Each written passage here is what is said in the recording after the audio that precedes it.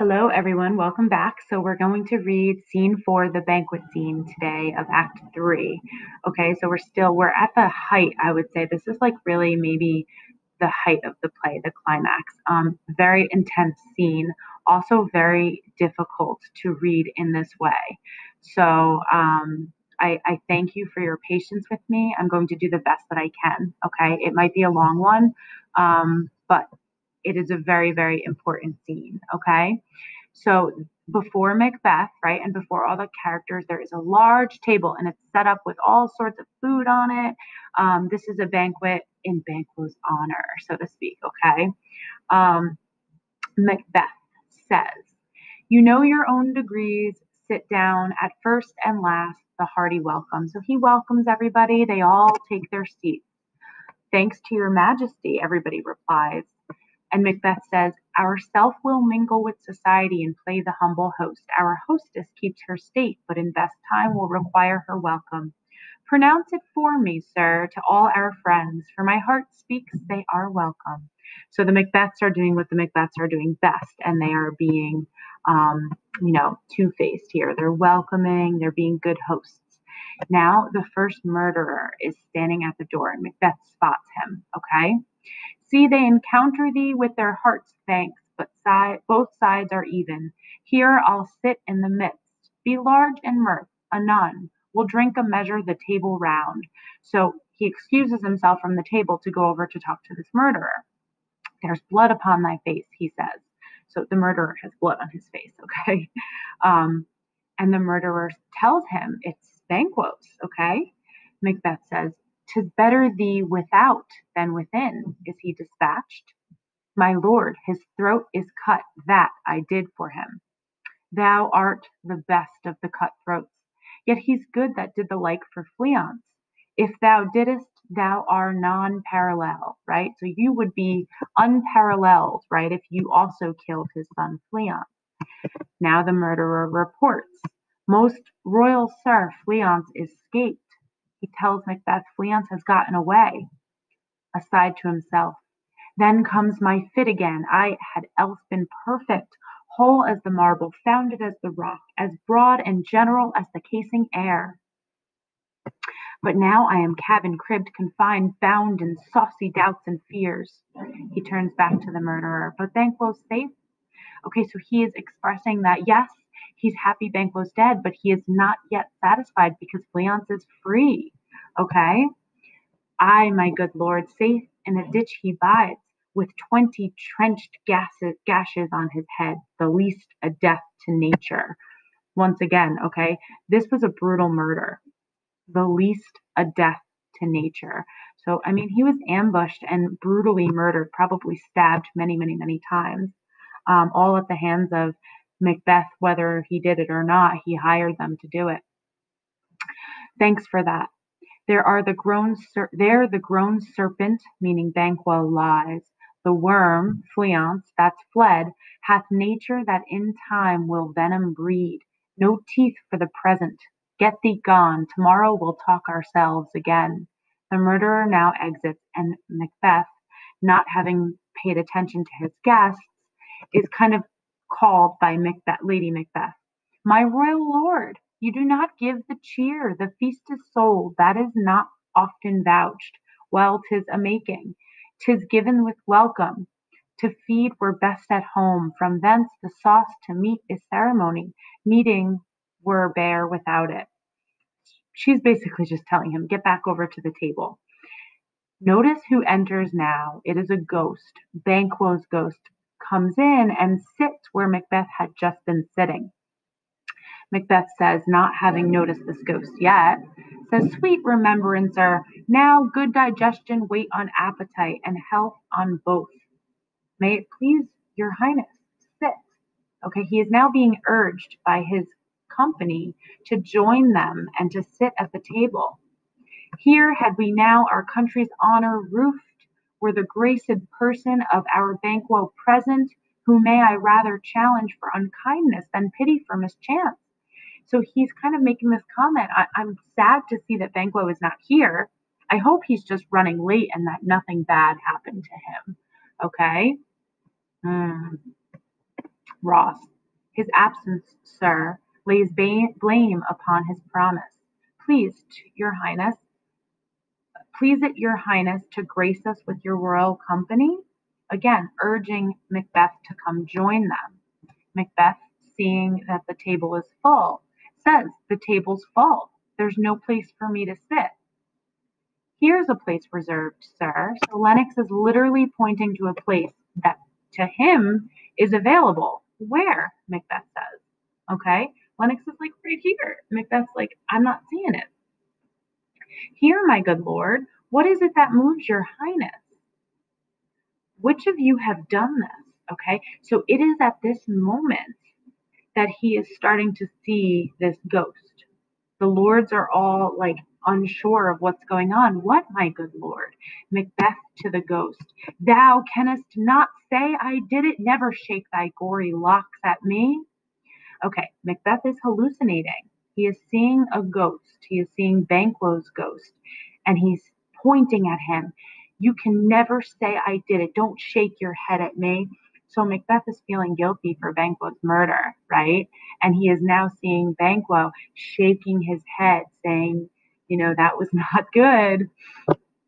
Ross, gentlemen, rise. His highness is not well. This is indirect characterization, right? We can see from Ross's words here that it is very apparent Macbeth is not behaving in a normal way, okay? Lady Macbeth is going to try to cover for him. Sit, worthy friends, my lord is often thus, and hath been from his youth. Pray you, keep seat. The fit is momentary. Upon a thought he will be well again. If much you note him, you shall offend him and extend his passion. Feed and regard him not. So she says, just ignore him, okay? This is a momentary fit. This has happened since he was a young man.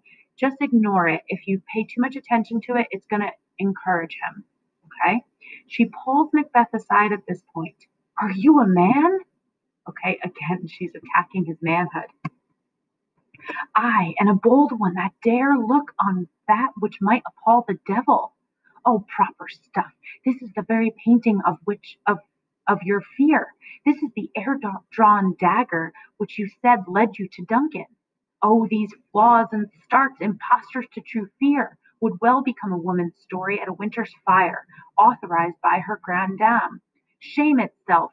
Why do you make such faces? When all's done, you look but on a stool. Okay, she's saying that these visions that you're having are the visions that people might, the stories that people might tell sitting around a fire. When all is done, you look but on a stool. Okay, she's trying to convince him that he is losing his mind. And really he is.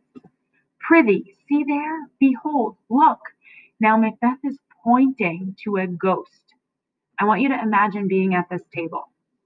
Okay, so you're at Thanksgiving table, and all of a sudden Uncle Bob sits up and starts pointing because he's seeing an apparition.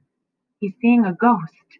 You're gonna think Uncle Bob needs some psychiatric help, I think. Okay, so he continues. Why, what care I, if thou canst nod, speak too? If charnel houses and our graves must send those we bury back, our moments shall be the maws of kites. Okay, he's talking about if thou canst not speak to, if charnel houses and our graves must send those we bury back. Okay, he's admitting aloud to this entire room some of the things that he has done, right? The ghost exits at this point. Lady Macbeth says, what quite unmanned in folly. You're ridiculous right now, okay? You look ridiculous. If I stand here, I saw him. Fie for shame, she says. Blood hath been shed ere now, in the olden time, ere humane statute purged the gentle weal.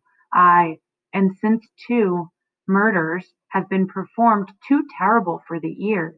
The time has been that when the brains were out, the man would die, and there the end. But now they rise again with 20 mortal murders on their crowns and push-ups from our stools. This is more strange than such a murder is. Okay, Macbeth is saying this out loud, right? He's talking about the ghost and how he can appear like this suddenly. And everybody is kind of witnessing this. So not good for Macbeth. Lady Macbeth says, "My worthy Thane, your noble friends do lack you. I do forget. Do not muse at me, my most worthy friends. I have a strange infirmity, which is nothing to those that know me. Come, love and health to all. Then I'll sit down. Give me some wine, fill full." Okay. He's definitely frazzled right now. Okay. But he's trying to maintain composure. Now, you might be wondering, well, why don't these people just get up and leave? Okay. At this time, he really had to behave in a certain way. So they would probably also be a little bit afraid of Macbeth at this point. So they are remaining in place as they are told to do. And now the ghost comes back. Okay. "I drink to the general joy of the table and to our dear friend Banquet, whom we miss.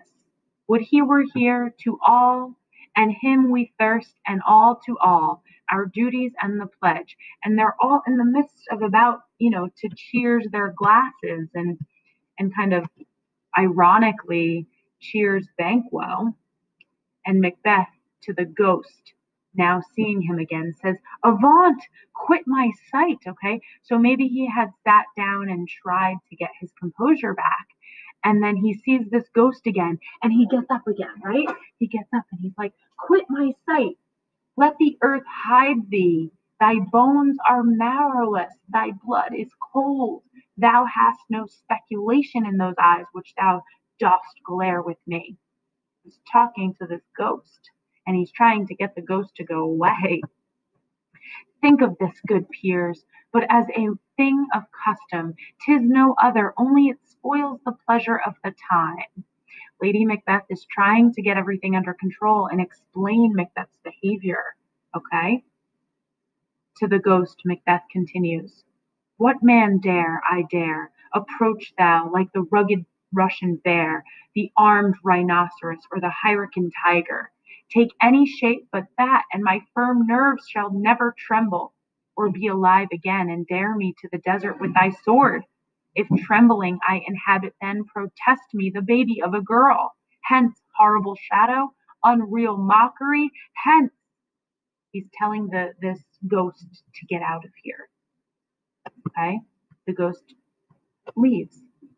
"Why so, being gone? I am a man again. Pray you, sit still." Okay. So he's going back and forth. When he sees the ghost, he's freaking out. And then when the ghost disappears, he's able to regain his sanity. Lady Macbeth says, "You have displaced the mirth." Mirth is general laughter and happiness. Okay. So she's frustrated with him at this point. And she says, "You have displaced the happiness. You broke the good meeting with most admired disorder."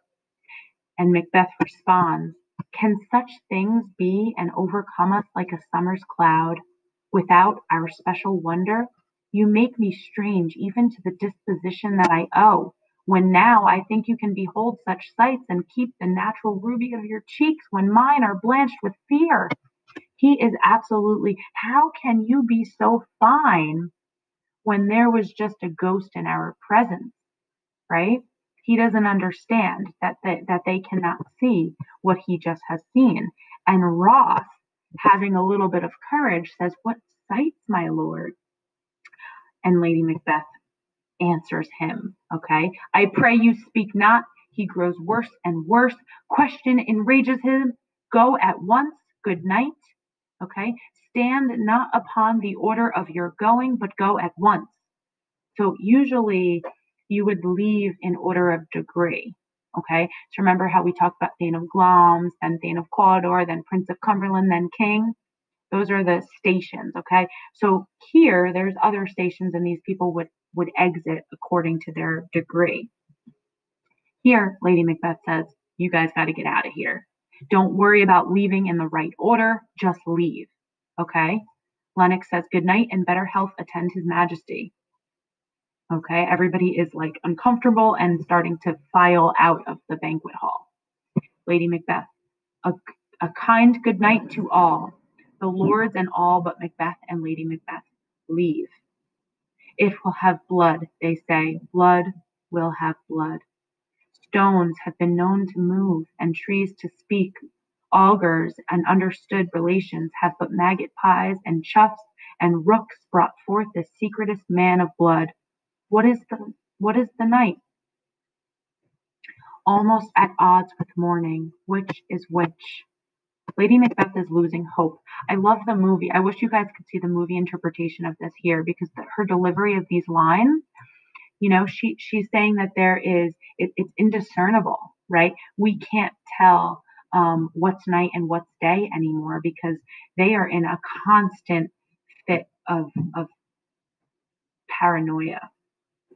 Macbeth, how sayest thou that Macduff denies his person at our great bidding?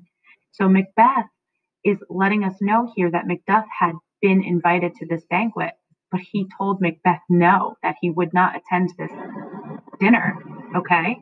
And so Macbeth is obviously not pleased with this. There's more people who are now becoming suspicious of him.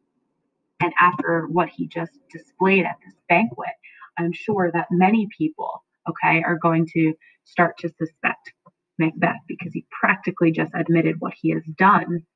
Did you send to him, sir? Talking about Macduff. Did you invite Macduff? I hear it, by the way, but I will send. There's not a one of them, but in this house I keep a servant feed. I will tomorrow, and betimes I will to the Weird sisters. More shall they speak, for now I am bent to know by the worst means the worst. For mine own good all causes shall give way. I am in blood stepped in so far that should I wade no more, returning were as tedious as go over. Strange things I have in head that will to hand, which must be acted ere they may be scanned. Okay, so let me go back here for a second. And again, bear with me, guys. This scene is tough. So Macbeth says, there's not a one of them, but in this house I keep a servant feed.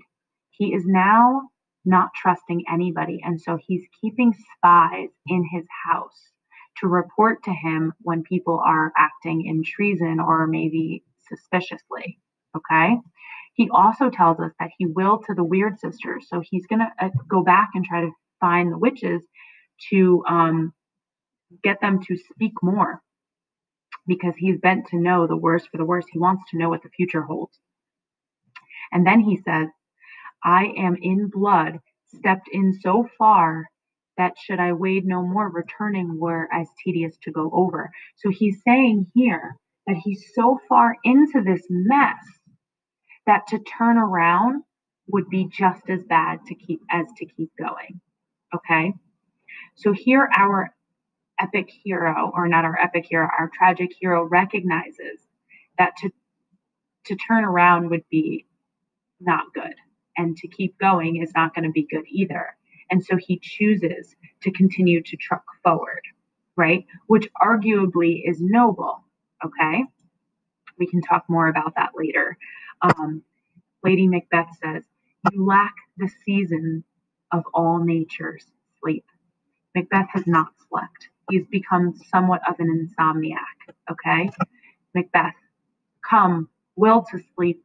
My strange and self-abuse is the initiate fear that wants hard use. We are yet but young indeed. And then they exit. So he says, we are yet but young indeed. I want you to imagine, right, what he means by that. Who do you think he might need to take care of in addition to Cleance in order to suppress his paranoia? Okay. All right. That's a long one. Sorry, guys. I hope it helps, though.